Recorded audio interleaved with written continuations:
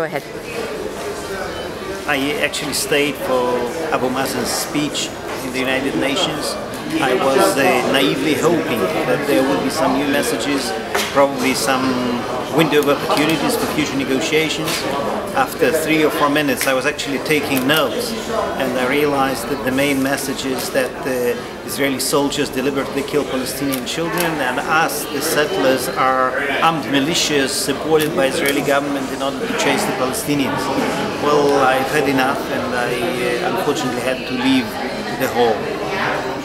I will tell you frankly, I'm not sure what the new possibilities are, or the future possibilities are. We already are studying the quartet proposal. I hope that they could be the basis for the renewal, restart of the negotiations, but at the same time, the spirit of Abu Mazen's speech basically is like going back in time machine some 30 years, hearing all this Palestinian propaganda of the 70s.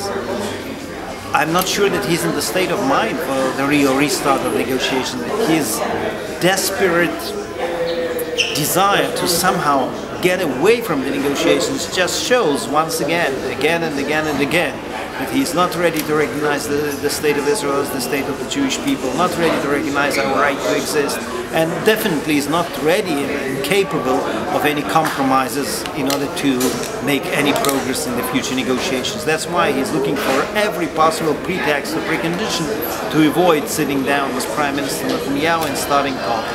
And do we feel at this point that we have enough support in the Security Council to prevent them from gaining membership to the United Nations?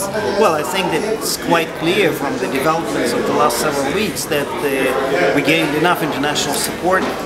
Many prominent world leaders said loud and clear to the Palestinians that the road to peace actually goes through Ramallah and Jerusalem and not through New York and the United Nations. That was exactly our message, and I hope that at this stage there is enough international support in the Security Council, and if not, God forbid, then there is the American veto to prevent the Palestinians from taking any real unilateral steps in the United Nations. Great.